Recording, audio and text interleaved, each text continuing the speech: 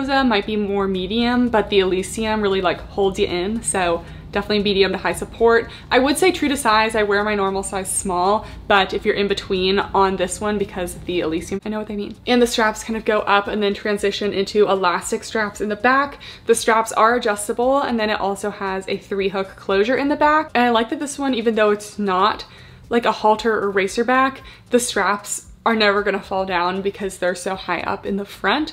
So you don't have to worry about the straps falling off even though they're straight up and down in the back. Just feel like this is really flattering for kind of medium to small cup sizes because it's halter, and then in the back they do go into a racer back. This one's from Secrets in the Sand, which all of the logoing was a gold, and I think in though I feel like this takes up less of it. Surprisingly good coverage, but still definitely a light support. It just has these little spaghetti straps, and the strap kind of comes into a Y back.